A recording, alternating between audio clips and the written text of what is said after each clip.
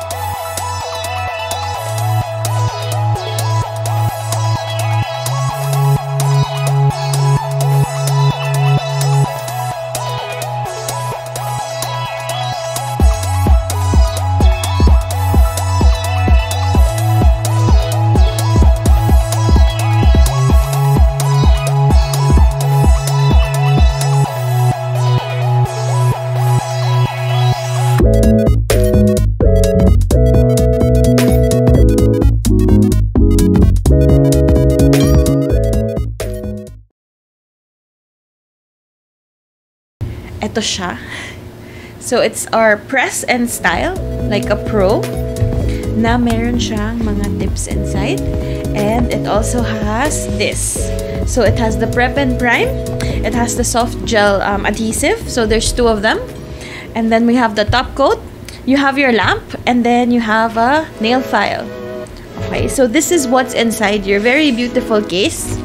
So, diba? Social. Ayan. So, ito yung case niya. So, when you're done, you can just put back everything inside. Okay. Hindi pa nga ako nagsastart, babalik ko na eh, no? Parang gusto kong ganito na lang siya kasi ang ganda ng packaging. Anyway, ayan. So, it looks like this. Ayan. So, nakita nyo naman yung unboxing video kanina. Kaya, ito siya. Okay? So, ngayon naman, I will try to follow the steps dun sa na pinost doon sa YouTube ng Paint and Style. So, if you haven't followed them, follow Paint and Style. So, they have their YouTube account and also their Facebook account. Okay, so syempre, before we start, hindi naman pwedeng idikit ko na lang agad dito kasi diba ang pangit ng kuko ko. So, hindi naman pwedeng idikit na lang natin directly. So, we need to prep our nails. Okay, so paano ba tayo magpe-prep? So, I'll just do the fast version, okay? Pero, if ever naman gusto nyo manood kung paano talaga mag-prep, you check the other prep video, okay? So, first, syempre, I will use my tools. So, I have my Kucho Pro tools. So, ayan. So, I already showed you guys kung anong rin naman nito. But, yeah, yun. So, first na gagawin ko is to cut some of my nails kasi hindi na siya pantay kasi nagbabalat ako ng kastanyas kanina. Tapos, nabali ko siya. So, anyway, ayan. So, I will cut my nails first just to make sure na pantay siya pag ni-remove ko na para hindi ako mamomroblema magpantay pa nun. Okay, so proper way of cutting your nails. So, syempre, left, right. Pero, ayan, kayo na bahala. Marunong naman kayo siguro mag-cut ng nails.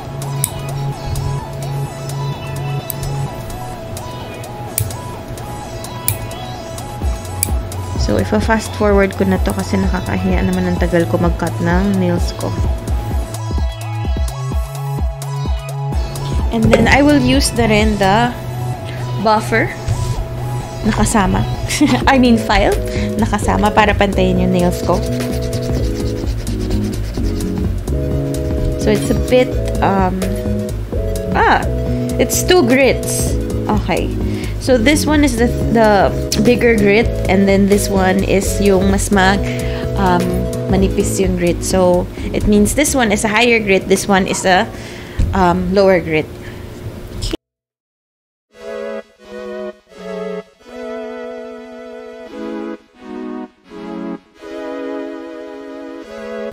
Okay, so I think okay na yan. So I will zoom in. So syempre, if you're going to prep your nails, so you push, so you may use your electric file if you want to do it. I'll just do a fast version of cleaning my nails kasi I already removed the dry skin, pero hindi ko pa siya napupush.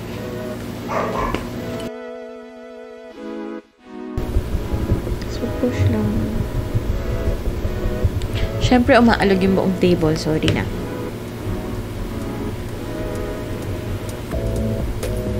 Ayan. So I'm just making sure na wala akong excess na dry skin before I apply the tips. Kasi from what I've seen kanina, as in, full tip natin siya. Full tip meaning, ilalagay natin yung buong tip on top of the nails. Okay, so I'm just removing the dry skin.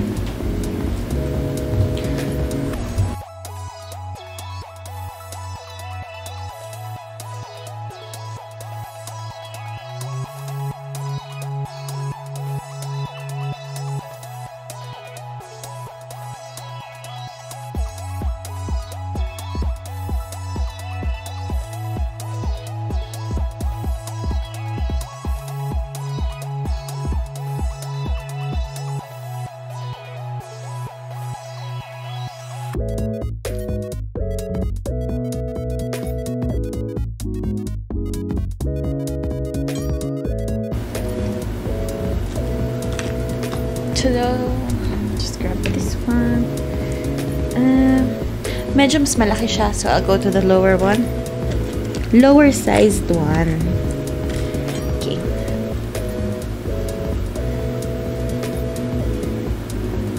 Maybe this one. No, it's a bit bigger, but then size 2. Ayan. So, I think I'm a size 2.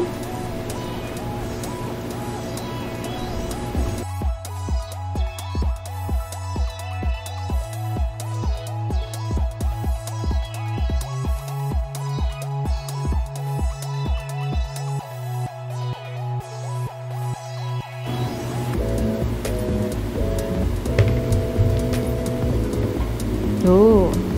So, it's very thick. Mararamdaman mo na siya agad once you pull out the brush. Okay. Okay. So, eto na. Maglagay na tayo.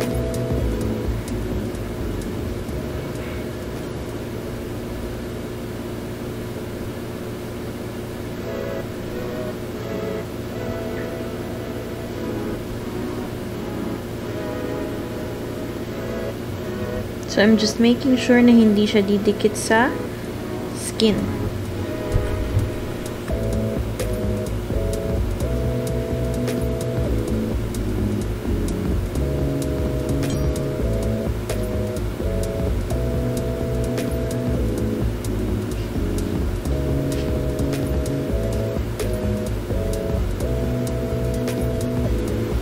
So, maganda rin yung brush kasi you don't have to dip and dip.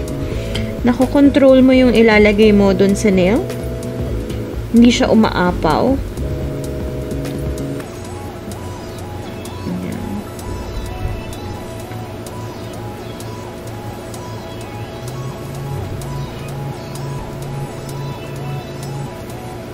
Too small.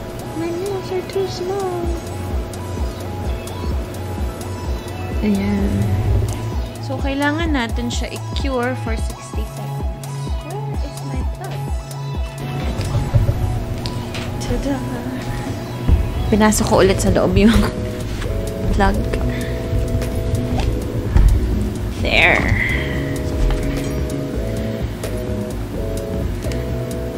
So, dapat naka-prepare na kayo. Huwag nyo akong gayahin.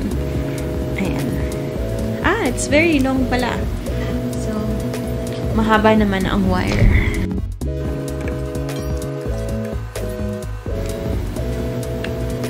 Ayan. So, it's plugged in and then we cure for 60 seconds. Ito muna.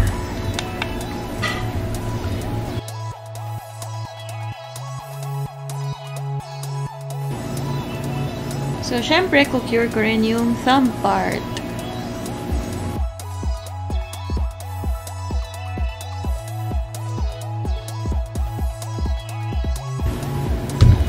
As you can see, buffed na siya. So, sobrang dali na lang. Hindi na tayo mag-e-effort mag-buff. Okay? Kasi naka-buff na siya. Okay, hindi na tayo mahirap mag-buff ng mag-buff ng mag-buff. Okay, so lalagyan ko lang siya ng adhesive. But not too much.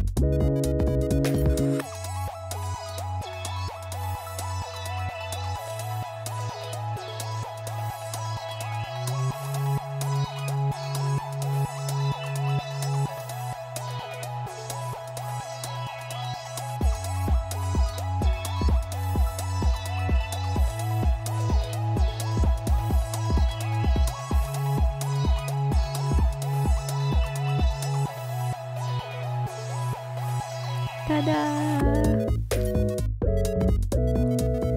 So, it's done na. So, I filed ng a little bit of the excess nail tip. And then, I will apply lang the regular polish kasi super excited ako. So, ang ganda ng shape niya, ang dali niyang gawin. So, thank you Paint&Style for this. And ito na yung final na nagawa ko.